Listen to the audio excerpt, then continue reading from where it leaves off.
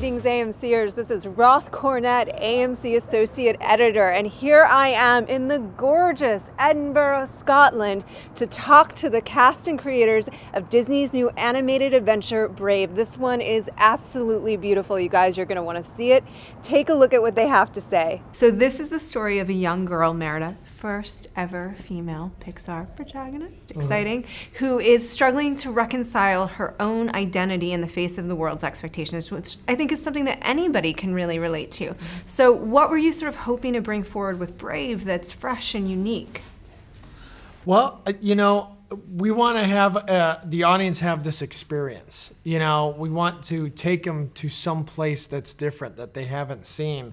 And I think setting it back in this medieval fantasy version of Scotland, the audience can focus on just that heart of the story, you know, and not presuppose anything, you know. And it's a great action adventure tale too, you know, set in this epic vista and landscape that's as integral and as much a character to the story as all the other characters are in the story. Yeah, I think we wanted to get a relatable family dynamic, you know. It's almost like any other family with its ups and downs and disagreements and tribulations and that natural comedy that comes from a family relationship, but, you know, set up in a completely new way against a backdrop you've never seen in an ancient time with a character that like you've never seen before. So we really wanted to do that in that Pixar way that felt very, very different. Yeah, I also wanted to talk about how you wanted to balance the light and dark elements in the story, because they felt really good watching it. You know, they felt like very harmonious. Right.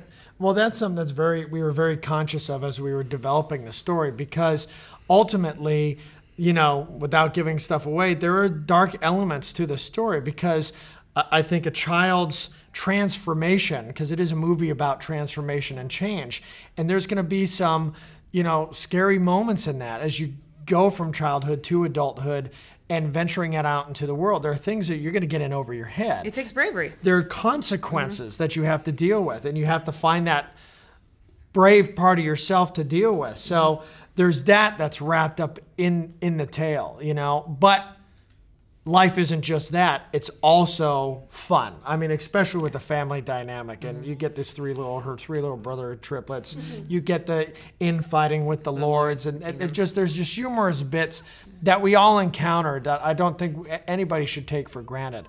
And life is that mix of kind of good and bad, and Brave has it all. Yeah, and it's got multiple meanings, as you were indicating, for the word brave. So for you, what's the crux of it? What's the crux of the courage you're trying to illustrate with this story? I mean, I think we almost like the idea that it might mean something slightly different to every person who experiences it. I mean, I think as a viewer, you know, you bring your own notions of what you find to be brave, or what bravery you need to find in yourself.